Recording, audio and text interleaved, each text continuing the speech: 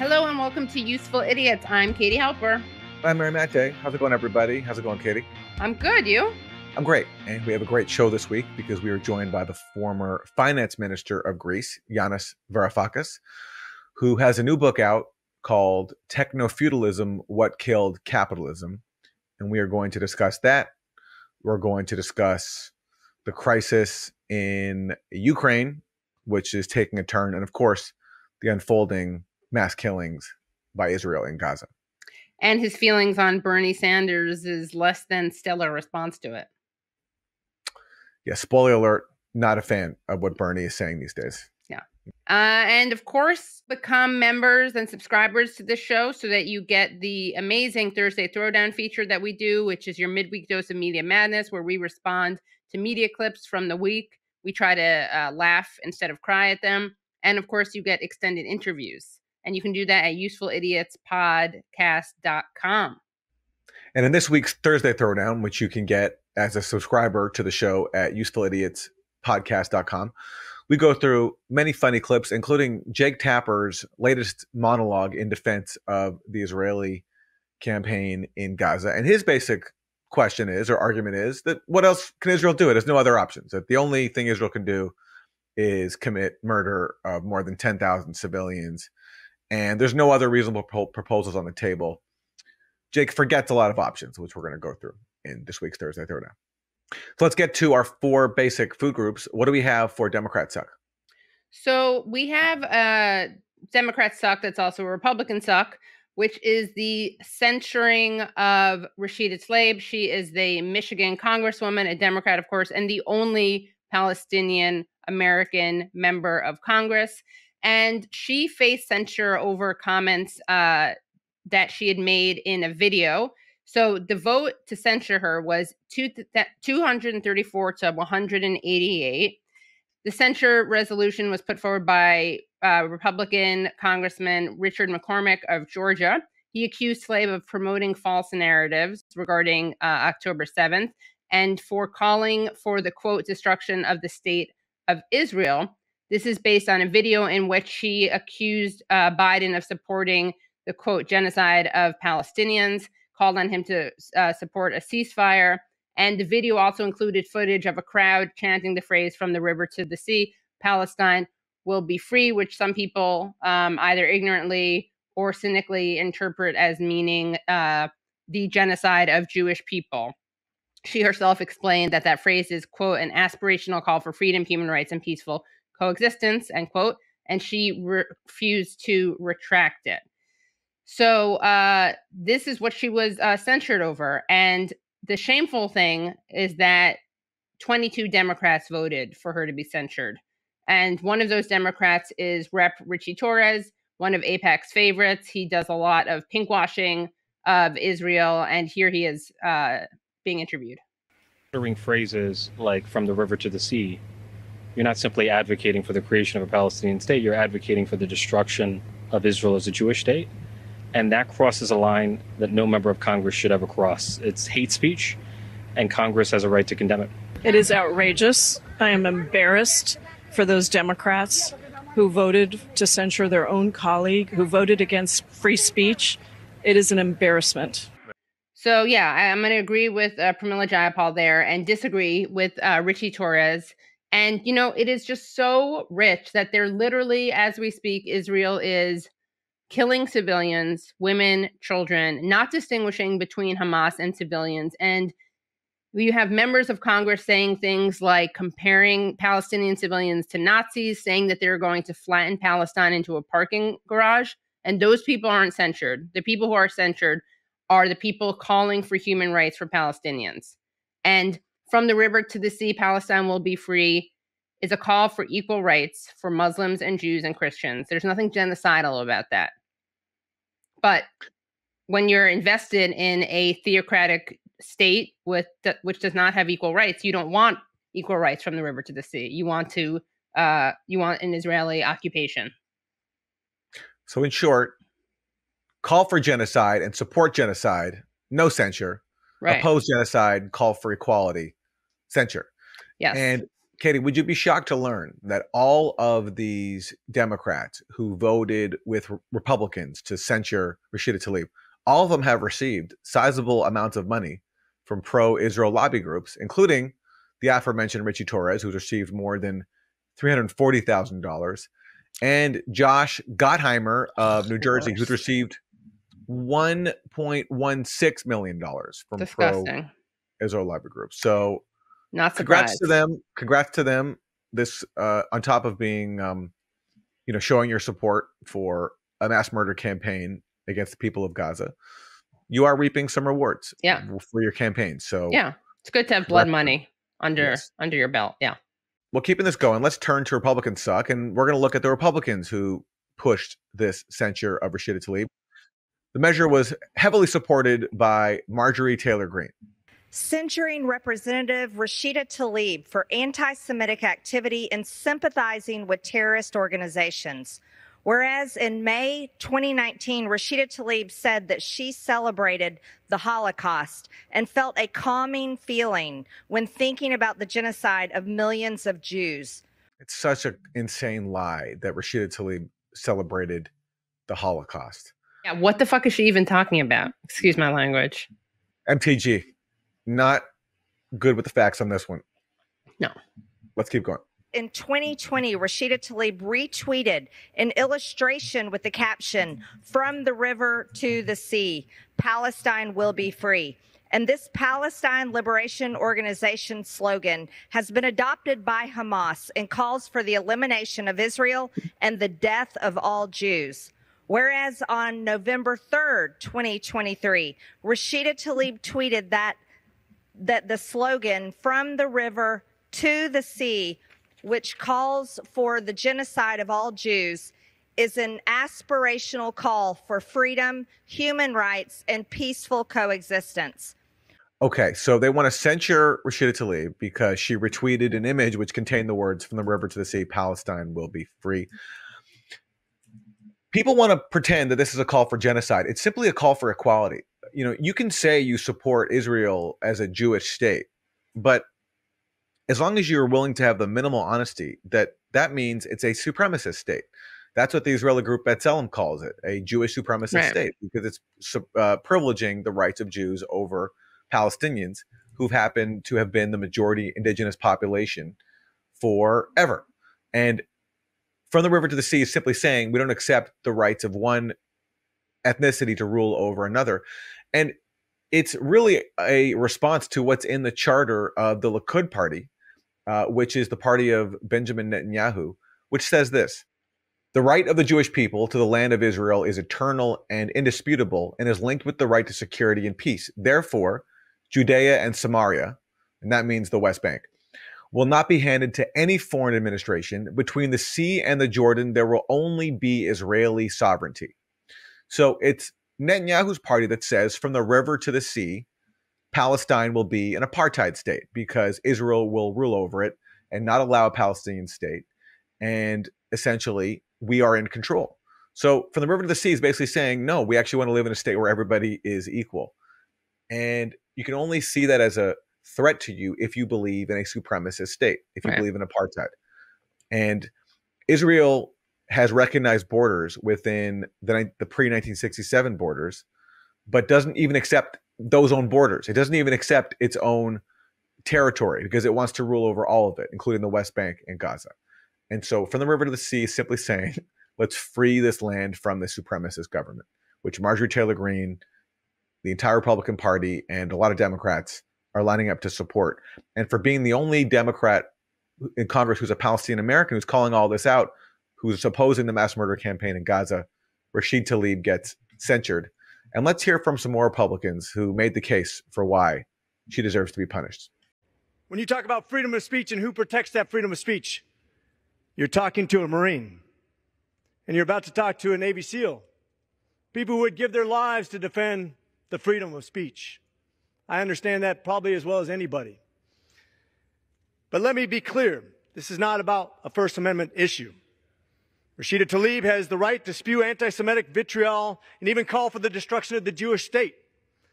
But the House of Representatives also has the right to make it clear that her hate speech does not reflect the opinion of the chamber, and that's what this resolution is about. When you talk about from the river to the sea, we talked about this with the parliamentarian. We talked about it with legal counsel. We talked about precedent. We got the Intel Committee to make sure that the facts were straight. We did our homework on whether there is a precedence on this. If this is not worthy of censure, what is? When you can call for the annihilation of a country and its people, if that's not worthy of a censure, what is? So first of all, he speaks as a former Navy SEAL, so that means he knows what free speech is. And then he says he's verified the facts with the House Intelligence Committee. So, okay, we have to just trust their word. But also he says, if this isn't worthy of censure, then what is? Well, how about, Brian Mast, another member of Congress who's a Republican, who basically said that there's no distinction between the civilians of Gaza and Hamas, or Lindsey Graham, who said that we should flatten Gaza. I mean, maybe that's worthy of censure because that's all, after all, calling for genocide and justifying on the grounds that there's no difference between civilians and members of Hamas. Right. I don't know. Those are some candidates I could think of as being worthy for censure rather than someone who just wants her people not to be slaughtered. I think it's too direct. The problem is they actually were calling for genocide, so they don't get into trouble. Whereas Rashida, because she was not calling for genocide, she does get into trouble. I think that's the backwards logic. And by the way, Rashida Tlaib is in very good company because, the only other person who was censured, the only other member of Congress who was censured was someone named Joshua Reed Giddings. And he was censured in 1842 for violating the gag rule against discussing slavery in the House of Representatives. And he proposed a bunch of resolutions against federal support for slavery. So there we go. Let's hear from another member of Congress. The previous speaker was Rich McCormick. He was a Marine. He said we're going to hear from a Navy SEAL as well, and that is Derek Van Orden of Wisconsin. I'd like to remind my dear friend from Maryland that the founding fathers did not envision Twitter, but the Nuremberg War Crimes Tribunals decided that genocide, in fact, is a felony. Then they should probably be upset over what Israel's doing right now. Spoiler alert, they're not. When I retired from the SEAL teams in 2014, I vowed that I would defend the Jewish people if any of the horrors that took place on October 7th, 2023 were to occur. And following the murder of the innocents that took place on October 7th, I fulfilled that promise by visiting Israel. All right, so when he retired from the SEALs in 2014, he vowed to protect Israel in case October 7th, 2023 happened. So he's a time traveler, Aaron. Is he a time traveler? Did he's he have a crystal ball? Yeah. That's amazing. Yeah. Is that what you get at the Navy SEAL retirement ceremony? Is a crystal ball? They usually keep it a secret. He dropped the ball. Yeah. And then he says he defended Israel by traveling there. I'm not sure what that contributed to Israel's self-defense, but maybe because he's so magical. Maybe he shared with them his time travel crystal ball. That's true, right? He gave them magic powers. He handed it over on that special mission. Yeah. Let's keep going. I ask you today, Mr. Speaker, if you had the chance to stop the Holocaust, would you? I call upon my... Yield me 30 seconds. Move to yield for another 30 seconds, please. Gentleman's recognized for 30 seconds. He's like, I really got to land the pitch here. I really got to nail this Holocaust analogy. Just give me 30 more seconds, please. I call upon my fellow colleagues from both parties to say yes. We would stop the Holocaust. We will not stay silent as the 21st century Holocaust unfolds before our very eyes. We will not. If there's a Holocaust analogy to make here, it's the genocide of already 10,000 civilians in just 1 month by Israel with U.S. support. And rather than call out that genocide, that Holocaust, they're supporting it. And they're censuring the one Palestinian American member of Congress who's calling it out. Right.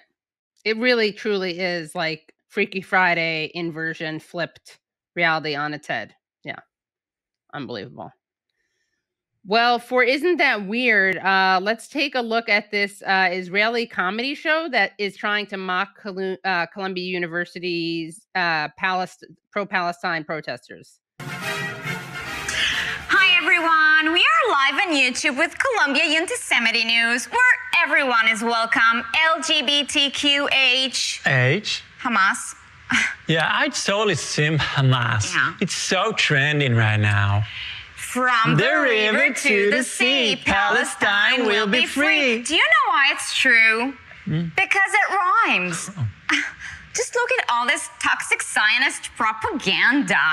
Kid lived in Gaza. Does this look like Gaza to you? Yeah, bro, I have no idea what Gaza looks like. And there's Can we stop watching? This is brutal. This is the worst thing I've ever seen. Aaron, it's the least I think we we get can the do. picture. No, I can't take any more You of this, can't? but this does underscore to me that, and we can say this as Jews, Katie, I really feel that Israel, on top of being a murderous, chauvinistic state, it also really ruins everything that's good about Jewish culture. I mean, this is a good Like example. humor?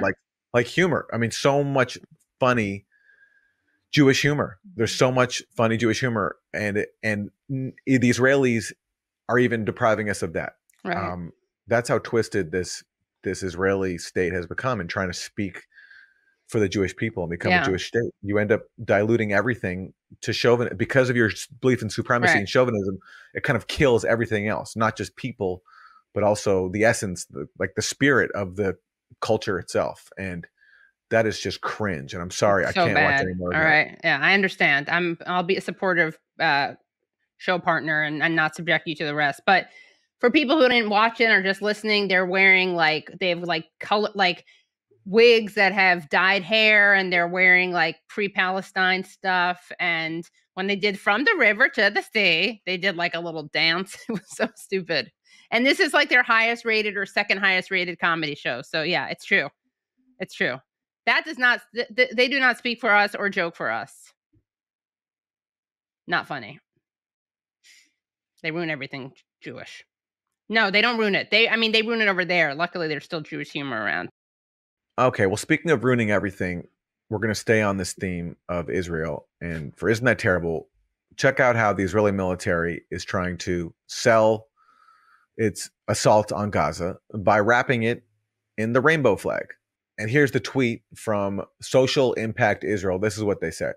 And it has by the way, it's a soldier holding a Jewish Star of David flag, an Israeli flag, but there's rainbow on the edges, and he's standing in front of a huge tank. Okay. And this is what Social Impact Israel says. Israel's LGBT community is playing a broad role on all fronts in the war against Hamas, fighting in Gaza, helping the displaced, promoting advocacy. So they want us to feel good about their assault on Gaza because some members of the LGBTQ community are taking part and even carrying the rainbow flag as they do it.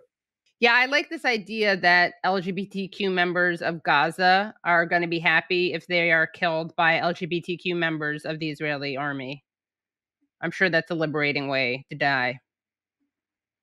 I'm sure they're happier than if it were straight soldiers.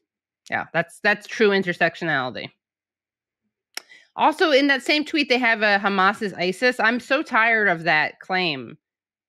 If Hamas really were ISIS, and you don't have to like Hamas to say this, but if they were ISIS, does anyone honestly think ISIS would release 4 hostages for humanitarian reasons?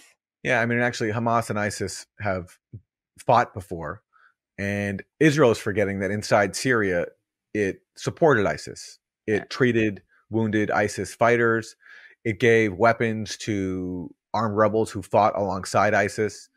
And that's why the one time ISIS accidentally sent a missile across the Israeli border, ISIS apologized because Israel and ISIS were basically de facto allies in the war in Syria to overthrow the Syrian government. So if there's any parallel here between Israel and ISIS, it's that they're on the same side when it's convenient for them. Wow. Well, those are your 4 basic food groups. We are so excited to be talking to Yanis Varoufakis. He is a Greek economist and politician, and he was the finance minister of Greece. He's also the author of several books, including his most recent book, Techno-Feudalism: What Killed Capitalism.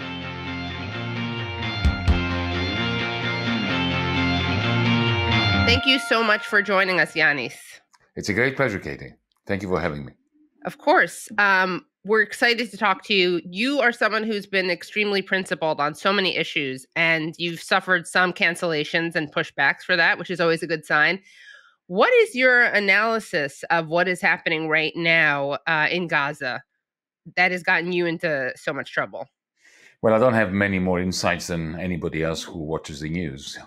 This awful sequence of savagery that comes to us from Gaza. What is clear to me is that we have a 75-year-old problem, which is spinning completely out of control. It is, if you want, it's the tombstone of the West's credibility regarding the Palestinian issue. Because if you ask Joe Biden, what's the solution to all this? He'll say, the two-state solution. And yet we have a prime minister in Israel whose life ambition was to destroy the two-state solution, and he succeeded. Ariel Sharon first, and then Netanyahu. So Netanyahu becomes prime minister with the intention of destroying any credibility that the Palestinian Authority has amongst Palestinians. He did this very successfully. Humiliated, completely corrupted, and diminished the Palestinian Authority Ramallah in West Bank. Essentially, making it abundantly clear to Palestinians that if they want any kind of representation, it will be the Islamist Hamas.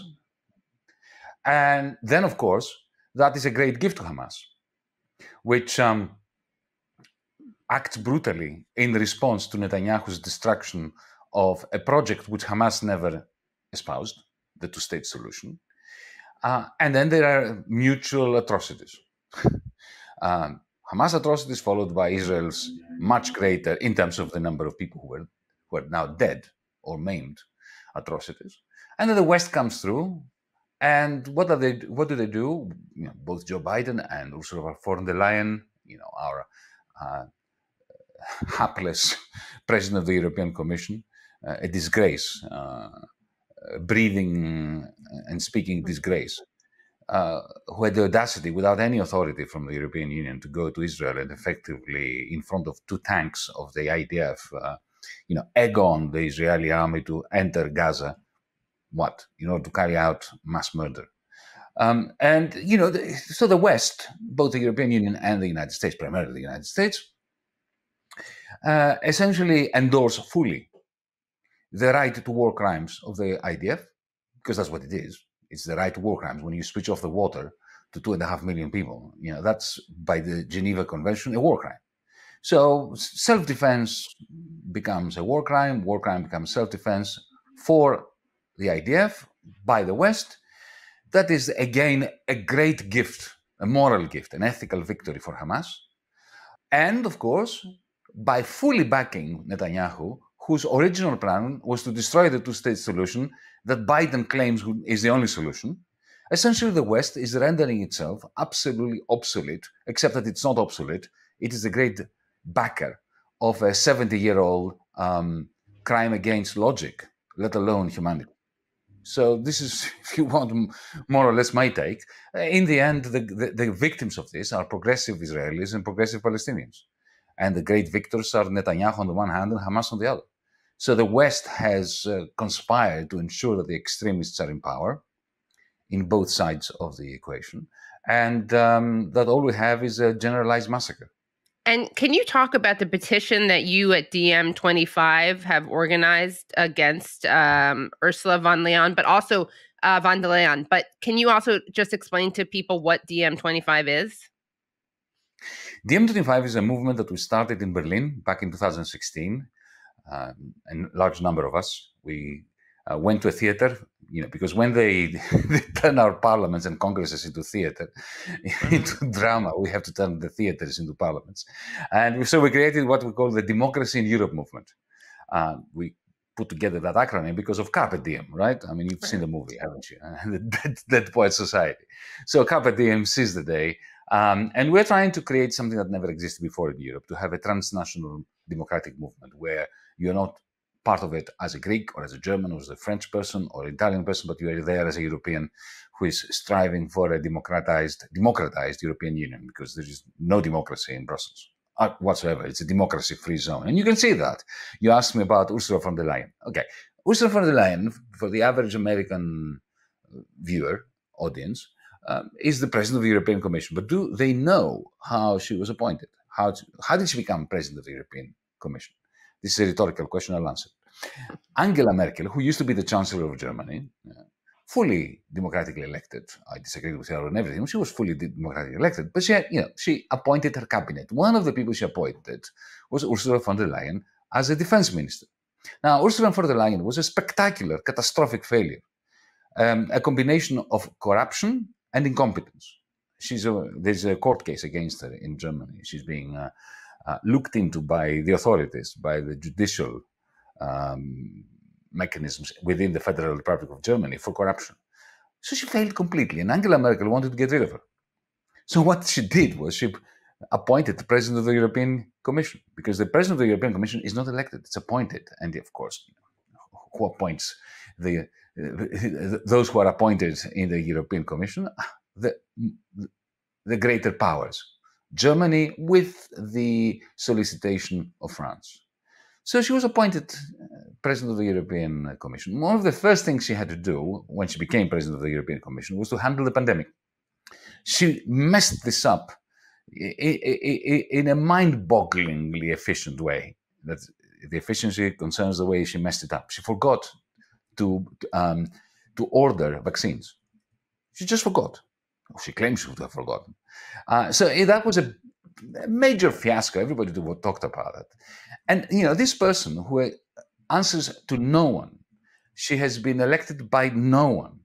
She's only there because she failed as a defense minister of the Federal Republic of Germany. The moment that this new flare-up of the old time-honored catastrophe in the Middle East, the moment it flared up, she takes a plane without consulting with anyone, without representing the European Council, the European Parliament. And she goes to Israel and stands in front of those two tanks with two machine gunnists and says, go, go, go, IDF. So, this is, if Europe wanted to discredit itself in the eyes of every fair-thinking person on the planet, that's what they would have done. So we started a petition. We've gathered 65,000 verified signatures so far for her removal. We need to get rid of her. We never appointed her. We might as well get rid of her. Good luck with that. I'll sign that. Not that a New Yorker's signature will do that much, but maybe. But I'm Jewish, so you can count. I'll start the Jews against Ursula contingent. Of course, yeah. We're internationalists. Exactly. PM25 has a New York City. Oh wow! I didn't know that. All right, I'll have to look into that. You've spoken a lot about how I heard you during a DM Zoom or teach-in or webinar the other day ask how much Palestinian blood is required to cleanse the hands of Europe, to cleanse the consciences of Europe for their, you were being rhetorical obviously, but for their guilt over anti-Semitism and the Holocaust. And then I also heard you do a Marxist analysis of anti-Semitism. Can you talk about anti-Semitism through that Marxist lens and also how that is being paid with the blood of Palestinians right now, that crime? Well, anti-Semitism is perhaps the vilest form of racism. And we created it here in Europe. It's us Europeans who are responsible for anti-Semitism. The potted political economic history of anti-Semitism, which you mentioned very kindly, that I presented yesterday in Zoom, is really very simple. We know that anyone who is different, who is other, has a different religion, a different look, in our communities, in our societies, usually magnetizes discrimination. We see this from kindergartens, from primary schools. Children that happen to be left-handed and write with the left hand are bullied by the other children. Otherness is punished through discrimination. Especially if you have a different religion, like the Jews of the diaspora had, especially after, your people were thrown out of Spain and dispersed across the European continent, from Scotland all the way to Ukraine and to Crimea and to Greece, Thessaloniki, Constantinople in the Ottoman Empire. you've ended up in a European continent under feudalism. Feudalism is a system which is based on land ownership. So either you are a landed aristocrat and you have power, and Jews were not that because they were not allowed to own land, or you were a peasant who was bonded labor, bonded farm labor to the aristocrats. And you were not at that either, because you're not allowed to be either aristocrats or to be peasants. So what did you do? You stayed in towns and you stayed on the sidelines of feudal societies, and you did the only thing that you could do, given that you had no connection to the land, either as owners or as being owned by the land. Commerce. You bought and sold things. And you were not the only ones. I mentioned that yesterday. Some of my people, because we were also occupied, and a lot of the Greeks were thrown off their lands by the Ottomans. There were Greeks in Odessa, next to the Jews, next to the Armenians, who were also another people that had a large diaspora as a result of being occupied and being thrown off their land. And, our peoples became quite adept at commerce. That's why, most of shipping today is Greek, because of that legacy. And what the Jewish religion had as a characteristic, which made it a significant difference to the way in which the Jews operated, was, unlike the other two monotheistic religions, Christianity and Islam, Judaism does not ban charging interest for lending money. So, given that you were buying and selling things, not you, but your people had a tendency that was the only thing they could do.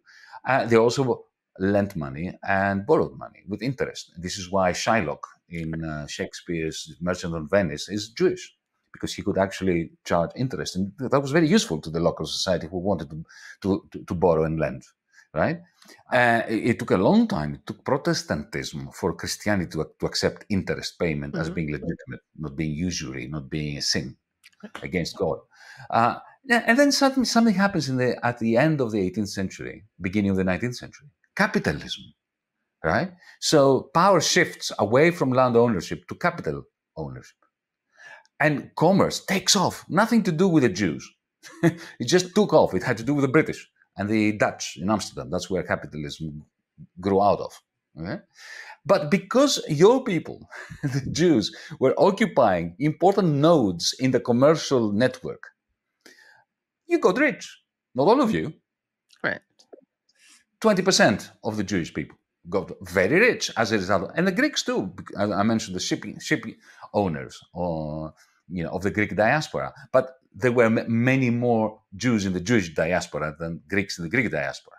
Okay? And at the same time, and this for me, this is crucial, in places like Constantinople, places like Odessa, places like Thessaloniki, which I know very well, it's the second largest city in Greece today, which was, by the way, it was a Jewish city up until the Holocaust, right? When Thessaloniki became Greek, I don't know whether you know that, there were 120,000 people living there, of whom 85,000 were Jews. So the bourgeoisie, the rich, the factory owners, the ship owners were Jewish, but the proletarian were also Jewish. And indeed, there was a fantastic organization, trades union, called the Federation, which was 100% Jewish. And they started the socialist movement in the Balkans and the Socialist Party of Greece, which then became the Communist Party of Greece. So you had the bankers and you had the communists, and they were Jews. But because of the otherness, your people have the distinction, in inverted commas, of being you're the only people who are despised both for being poor and for being rich. And so every time there was a crisis of capitalism, it brought out all those tensions, and there was a pogrom against the Jews in Odessa, in Greece, in the Peloponnese. My grandmother, who was born in 1895, was telling me stories of the pogroms of the Jews. So anti-Semitism is deeply embedded in European feudalism and its transition to capitalism, and of course that culminated into the Holocaust, which is uniquely evil. I never relativize the Holocaust. There is no evil done in the world which compares with the Holocaust. There were many genocides, the Armenian genocide, the genocide of the Pontian Greeks, of the Algerians by the French, of the Kenyans by the British. There are lots of genocides, but Holocaust there was only one, because the Nazis were like stamp collectors. You know how crazy a stamp collector is. He wants, it's usually it's a he, never a she. The stamp collector wants all the stamps. If there is one stamp missing from his collection, he will go mad. He won't be able to sleep at night. That's the Nazis. They wanted to collect all the Jews and kill them all. No genocide was ever intended to kill everybody. So when the Turks committed genocide against the Armenians, they didn't want to kill every Armenian. They killed a lot of Armenians in order to scare off the rest to leave Turkey. They didn't care if they left the country, fine. They didn't want to collect all of them and kill them in gas chambers. So the Holocaust is absolutely unique, and we Europeans are to blame for that. And not just the Germans. Let us not make this mistake. The Nazi Greeks during the 1940s were just as bad as the Nazi Germans.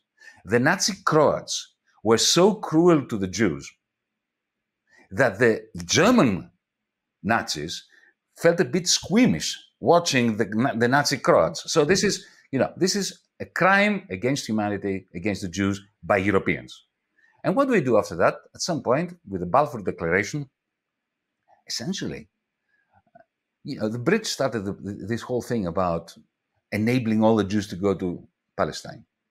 Now, I don't have anything against the Jews going to Palestine. You know what I have a problem against? The idea of terra nullius. The idea that, you remember the Zionist expression. A land without a people. For a people, without a land, right. This is what the British did in South Africa. They declared the land, and in Australia, they declared the land to be empty of humans. In other words, the humans who were there were not humans, and therefore could be killed at will. And they did it. In Australia, they killed all the Aborigines. There were 5.5 million Aborigines. There are 110,000 now. It was a very successful eradication, right? Complete eradication, right? So there's a tradition of doing that in Europe. And that was applied to the Jews by the Germans scientifically, with a stamp collector's mania. But we're all responsible for that. And, I'm sure you've heard that King George, the present king's grandfather, Queen Elizabeth's dad, in 1948, 1949, in some party, he has been reported as saying, very casually, that the problem, I'm quoting him now, the problem with Mr. Hitler is that he made a moderate anti-Semitism impossible. Oh, I didn't know that, yeah.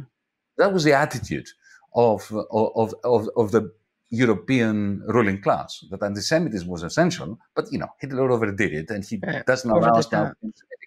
So, the idea that we will get rid of all the Jews from the Holocaust becomes, send them to Palestine, send them to Israel, yeah? And we will support Israel in essentially committing genocide, not Holocaust. I'm not relativizing. In the same way that the European settlers got rid of blacks in South Africa to create fully white areas, apartheid. The Israelis will do the same thing to the Palestinians, and Europe will support them. That way, we cleanse our guilt for the Holocaust. And the question I'm asking, this is a very long answer to a short question, so I apologize about that. No, the question I'm asking, especially I'm putting it to my German friends, who think that, if you don't support Israel, come what may, you're being anti-Semitic, which is madness, absolute madness. And anti-Semitic in itself. Yeah. So I'm asking them, okay, how much Palestinian blood will it take to wash off your sense of guilt over the Holocaust? How many tons of Palestinian blood? Do you think that is a clever way of washing off your guilt over the Holocaust? I don't think so. To what extent will you continue to support the genocide of the Palestinians by the Israeli state before you realize that this is the kind of thing which reinforces the logic behind anti-Semitism? It does not detract from it. Right. And it also is anti-Semitic to suggest that Jews are a monolith who all stand with Israel, which is in itself an anti-Semitic trope, or the dual loyalty trope, that these people are It's interesting because the people who conflate being Jewish with being a Zionist are rabid anti-Semites who use those terms interchangeably, and then Israel, the government of Israel, and the ADL and AIPAC. Indeed. Look, any sentence beginning with the Jews is wrong, is racist. In the same way that any sentence beginning with the Greeks is racist. If you whatever you put after the Greeks believe that. Right. It's wrong. Because you know what? I mean, I'm in Athens now. I can see my neighbors here around where I live. I disagree with everything, with all of them. So there's no sentence which can sum up what we all think, what we're all like, what we all dislike. So yeah, absolutely. Any statement about the Jews or the Germans or the Americans, for that matter, is racist. And what is motivating? What in the Marxist analysis is motivating Europe to back Israel in this genocide? Is it just the collective guilt, or is there a material basis for this? There is no great material benefit directly, but you may have noticed that the European Union, especially in the last 10, 13 years, especially after the great financial collapse of 2008, the European Union has lost its way. It has lost its capacity to reproduce itself economically, financially. Let me say, Katie, that back in 2007, Europe's total income, what we call GDP, was slightly larger than that of the United States. Now it's 60% of the level of the United States. Europe has been fading economically. We are increasingly divided. When I was finance minister, there was a big clash between the North and the South. That was 8 years ago. Now there is a big clash between the East and the West, and the North and the South. So increasingly fragmented and divided. And especially after the war in Ukraine, any capacity of the President of France, the Chancellor of Germany, the Prime Minister of Italy, the Prime Minister of Spain, to come up with any disagreement with Washington, D.C., whoever happens to be in government in Washington, whether it's Trump or Joe Biden, doesn't matter. That capacity has withered. It has gone away. I know it for a fact that Emmanuel Macron does not agree with Joe Biden's position on the war in Ukraine. I know that Olaf Scholz doesn't agree. They won't say it, because the moment they start whispering any disagreement with Washington, D.C., they get destroyed by the media. So you have a situation where the European Union simply doesn't exist anymore as a geopolitical entity. It doesn't have a foreign policy. It has no defense policy. It doesn't even have an economic policy. And therefore, it simply mimics whatever is coming from Washington, D.C. I think that, to a very large extent, explains the fact that we no longer have, somebody like François Mitterrand, the president of France, or Helmut Kohl, or Jacques Chirac, another president of France, or even Schroeder, the former Chancellor of Germany, who actually opposed American policy in the Middle East. Remember when George W. decided to invade Iraq and effectively cause the death of 1 million people in a way that diminished the standing of the United States, didn't even increase the hegemony of the United States. France and Germany disagreed with the United States and said, no, not in our name. We're not participating in this stupid invasion of Iraq. Now that would never happen. Even if they do. Even if freedom they fries. Remember, we had freedom fries in response. We couldn't call them French fries here anymore. I know. So, sorry, I cut you off. That was embarrassing, though. Yeah, I know that. Yeah. I know. Yeah. I know freedom fries. What do you make of the protests we've seen against the war in Gaza here in the U.S., where we are just had the biggest pro-Palestinian protest ever? I know in Europe there's been major protests too. Workers at ports, like in Barcelona, have refused to load ships that are said to be bound for Israel to provide weapons. Are those protests making any difference in European capitals?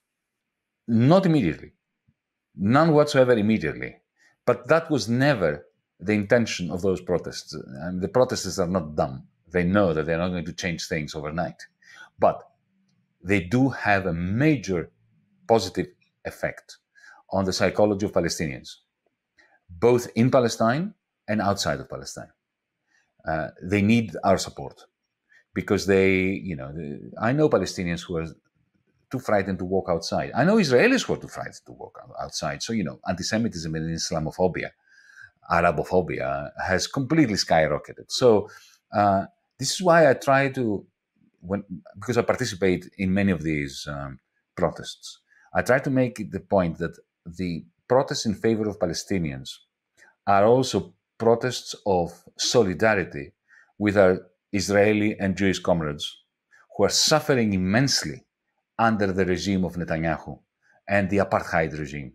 Because there's nothing worse for me. You know what? It may sound far-fetched, but I truly feel that in my bones. I would much rather be a Palestinian suffering the slings and arrows of the wrath of settlers and the IDF than being a progressive Israeli in Tel Aviv, in Haifa today, being portrayed by my fellow Jews and Israelis as a traitor of my race. This must be extremely hard. So we need solidarity for the people who will have to create a peaceful Israel-Palestine. That's what we need. I think that in the long run, these demonstrations are working.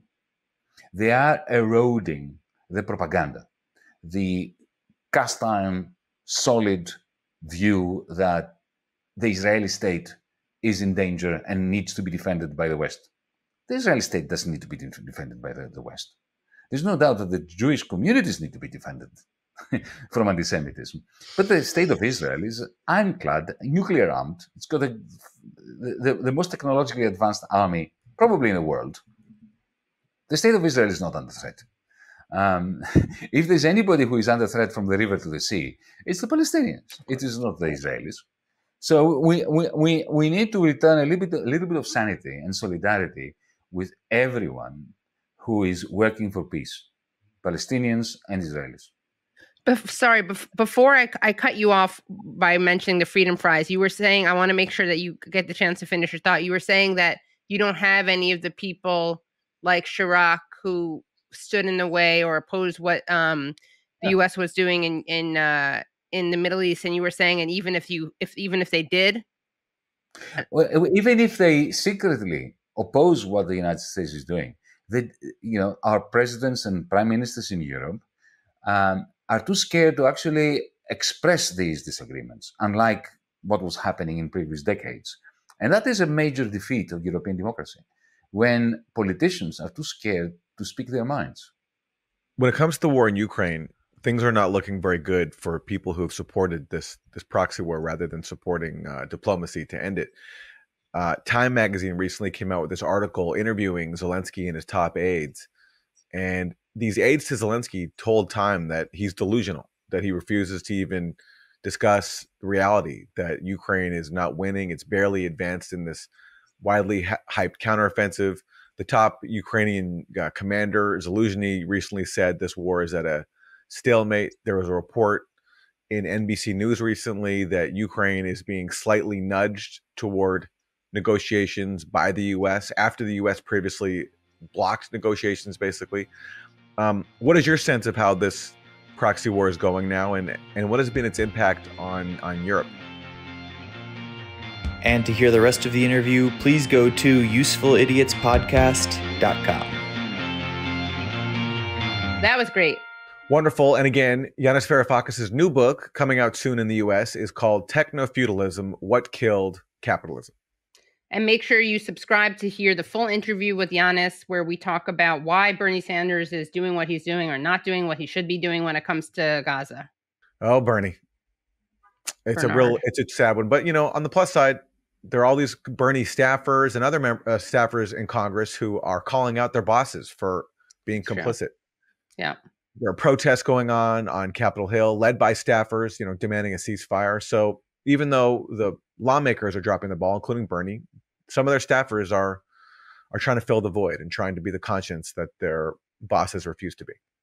And I also want to give a shout out to Jewish Voice for Peace for doing another protest. This week, they were at the Statue of Liberty. I was actually there as well. was pretty stunning. They hung banners that said ceasefire now from the actual pedestal of the Statue of Liberty. And yeah, they're doing great stuff. All right, everyone. Thanks so much for watching, and we'll see you next time. Bye. Thanks so much for listening to and watching Useful Idiots. For extended episodes, bonus content, and our weekly Thursday Throwdown episode, please subscribe at usefulidiots.podcast.com. Support the show for free by subscribing on YouTube, Rumble, and wherever you get your podcasts. And if you like the podcast, don't forget to rate and review. You can also follow us on Twitter at UsefulIdiotPod. Thanks for supporting independent media. We'll see you next time.